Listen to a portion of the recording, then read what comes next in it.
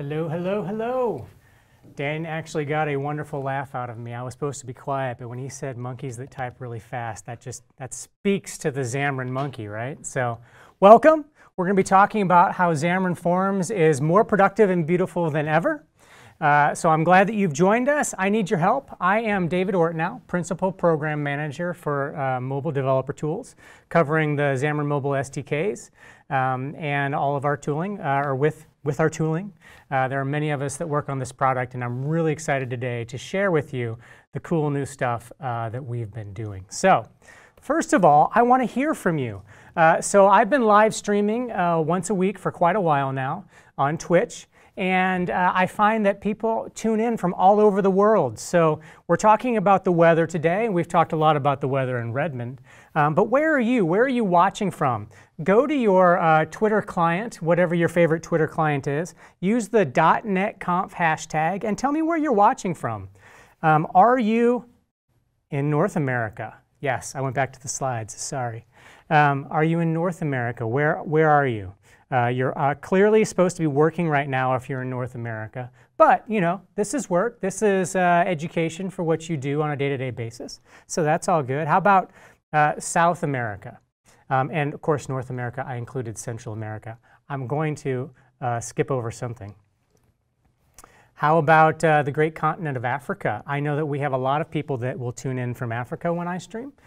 So it's always great to see people from that region of the world.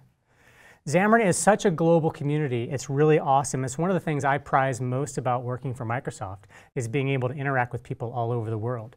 So how about Europe? Where are you coming in from? I'm looking for some tweets here. Come on, hit me with some tweets. All right, we've got one in St. Louis, my hometown, Kerala, India, Norway, Olympia, Washington, not too far away, Mexico, Belgium, sweet. All right. Oceanside, California. I don't know exactly where that is, but it's Oceanside, so I need to go visit. That sounds amazing. Awesome. Well, and the land down under. We cannot forget the land down under, right? Because I know that we've got a strong, vibrant .NET Xamarin community there, passionate about the technology, trying to get more and more adoption where they work, and we want to help support them as best we can. One of my favorite Twitch streamers, little teaser, is in Australia. So. Let's talk about the weather. So as I mentioned, if you saw the keynote this morning, I believe it was Glenn that said Redmond's the only weather that matters. And given where you are in the world, I imagine you think not, that the weather all over the world matters. So let's look at how we can address this. I'm going to jump over to my Visual Studio, let my Android emulator resize. All right, we're good, we're good. So this is the demo you saw from James Montemagno earlier during the keynote. Again, same code. If I zoom in here, if I know my keystrokes, I don't know my keystrokes. Yes, oh, I do. Look at that. All right, so oops, same solution. It's got all the Blazor, the server-side stuff, all that here. And then I added some stuff, right? Of course, I have to add my stuff.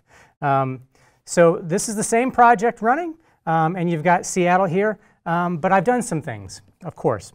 I want to show you what's new and great in Xamarin.Forms. So first of all, let's start with Shell. So what Shell provides you is a new container for your applications to make them more flexible, make it easier for you to create the flyout menus, the tab bars, whether they're at the bottom or the top, as well as some navigation services, which we'll dig into here in just a minute. But the first thing I need is to be able to get to that side menu. So I'm going to come on down here, and I'm going to use another new thing that we have in Xamarin.Forms. Actually, as I'm looking at this, there's at least two new things here in Xamarin.Forms. So let me go KU. So now I'm adding an image button. I'll go ahead and save that, and it'll update.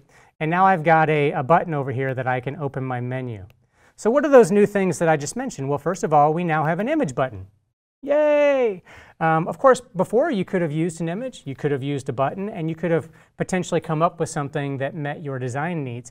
But there's a good reason to explicitly have an image button for accessibility reasons, for findability so that you can find the thing that you need, and it behaves slightly differently. The other new thing that I used is the font image source. So this is actually Font Awesome. And I have a static class here that brings in the Unicode special characters that I need to be able to use that. And then I can come in here and pick something else. Ooh, what do we have here? Ooh, air freshener. I don't know why I would ever use an air freshener, but you know, it's important to have, right? So you can change that out, and then of course I can do it like this. Now I could have done this because what I've actually done, and I'll show you, is up here at the top I have my shell, and I can access this from anywhere in my application and control how I want my app shell to behave. So at this point I have hidden the nav bar, but I can go ahead and flip that back to true, and it'll bring it back in. But it's not designed for this. You know, the beautiful design that James pulled together for this really doesn't work with that. So that's why I decided to hide it. Now, with it available, that menu works out of the box. You don't have to go add a button like I just did, but I wanted to because, hey, I wanted to show off. So I'll go ahead and hide that again, and let's look at the shell file itself. So what's going on here? So let's move this out of the way. Go away. There we go. All right, so super simple. I've got those 3 flyout menu items that you just saw. If I open that back up again. And so I've got my flyout menu for the Seattle, and then St. Louis, which we're going to next, my hometown. And then we've got the world map.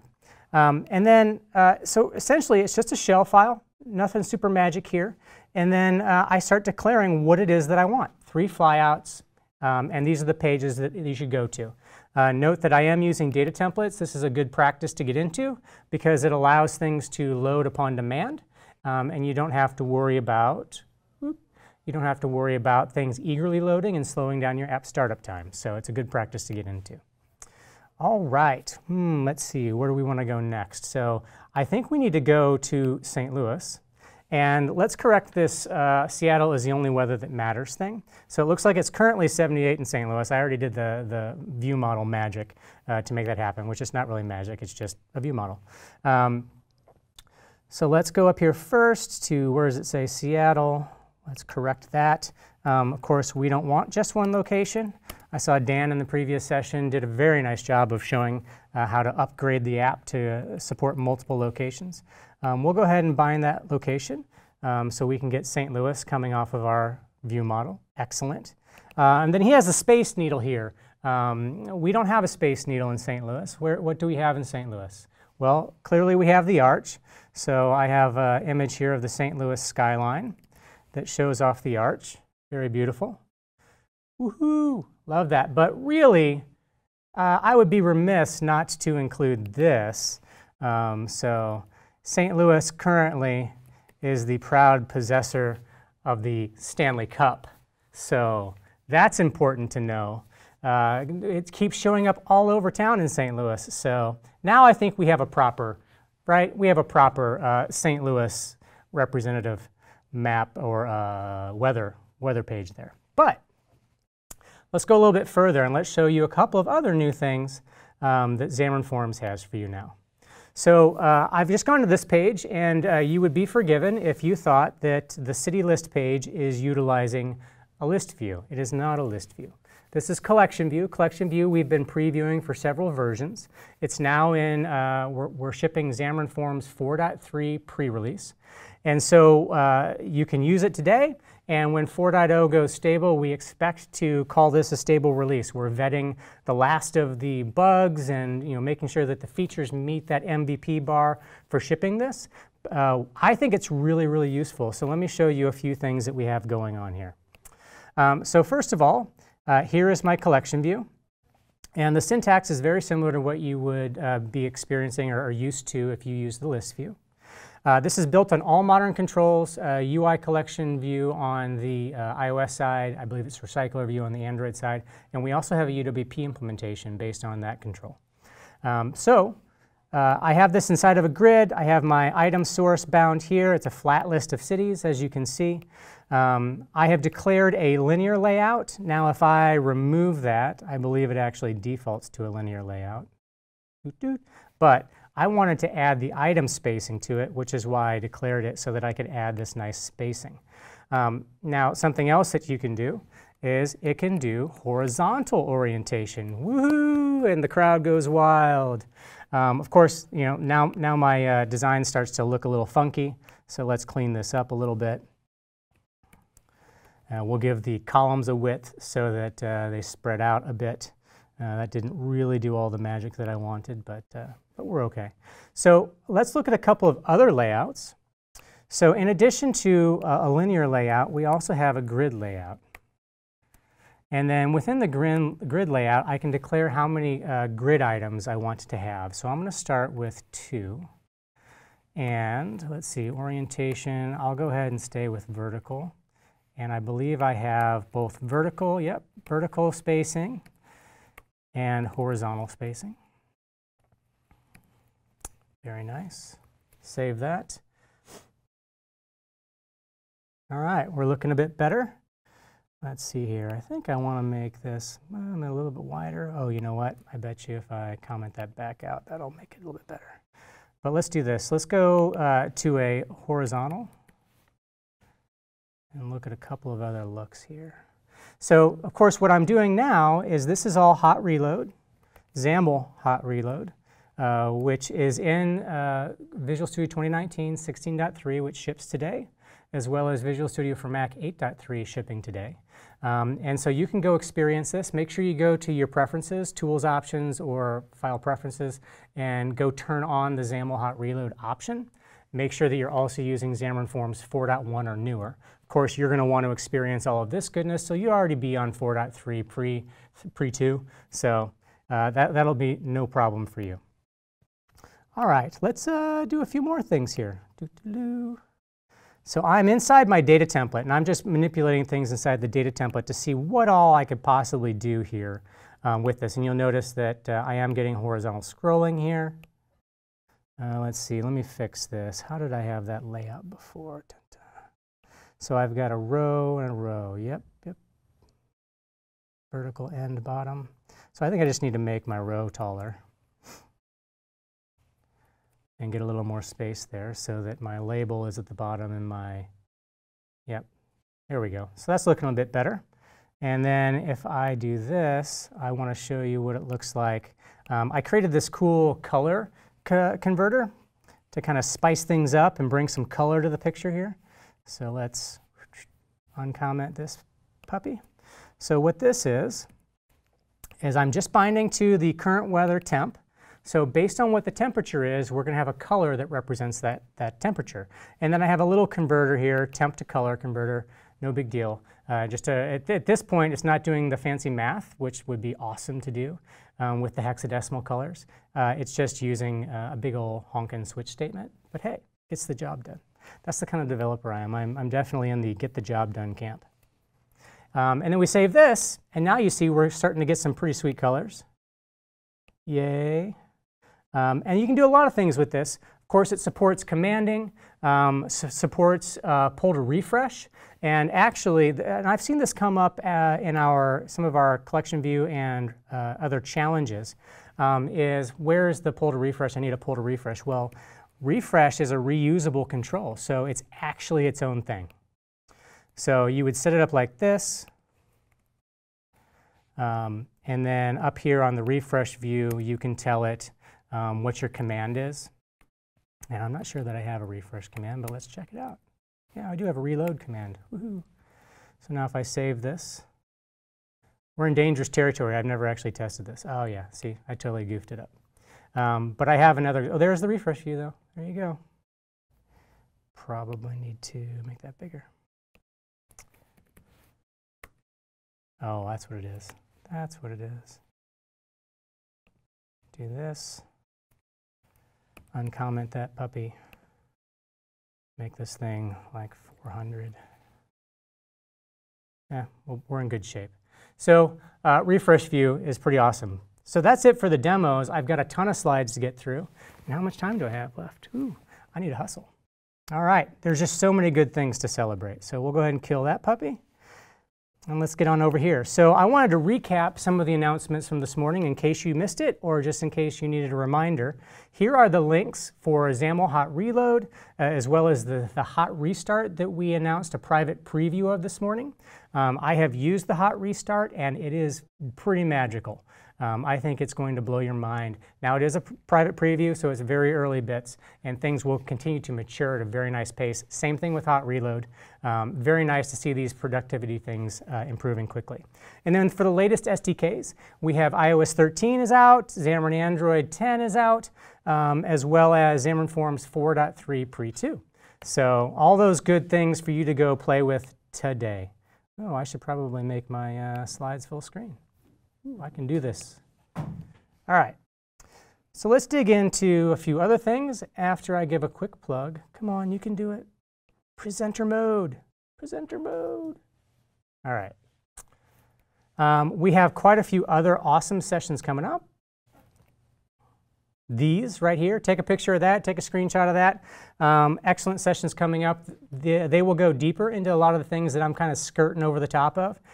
So if you want to know more about, especially those productivity tools, Maddie Legere's session on day 3, all these sessions are going to be amazing. John Douglas, they're all going to be amazing, so check them all out. All right, beautiful UI. Let me show you some things that are just pretty mind-blowing. So I got to give a huge shout out here to former Xamarin University instructor and current MS Learn awesome guy, Kim Philpotts down in Australia.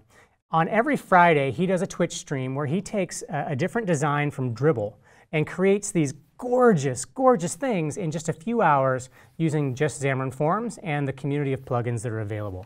So this is a trend I'm seeing across the Xamarin community, that people are creating just amazing things. This is the maturity of the platform and where we've gotten to. It's just awesome. So how does Xamarin deliver this awesome? Here's a quick recap for anyone that it might be new to Xamarin. This is all .NET. We create bindings to the iOS, Android, and any other .NET framework for the runtimes.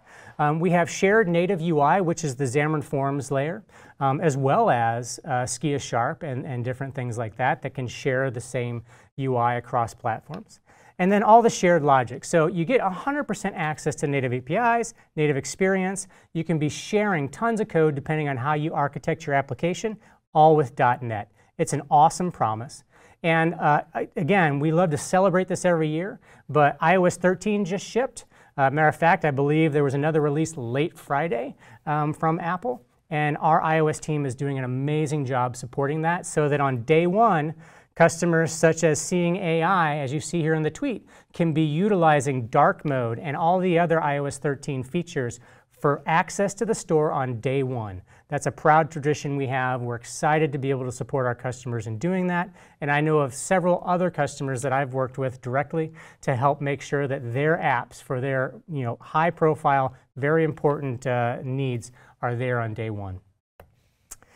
And so the platform itself is mature and growing. We've got all these controls and so many more. There is a swipe view that's about to be merged. We've got camera views coming. We've got media elements coming. We've got radio buttons coming. But we've recently added also the image button, the checkbox, the carousel view, collection view. It's fantastic. And it's not us saying, oh, we've got to ship feature, feature, feature, feature. It's us listening closely to you about what you need from the platform to be successful building your apps.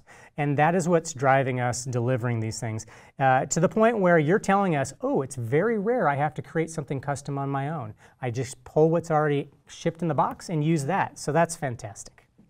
And then the great ecosystem of providers, vendor providers, and then the third-party ecosystem of you basically in the community shipping things that are useful to you to help others is a huge, tremendous help. Some really cool stuff on here, and the icons start to make you hungry when you start seeing stacks of pancakes.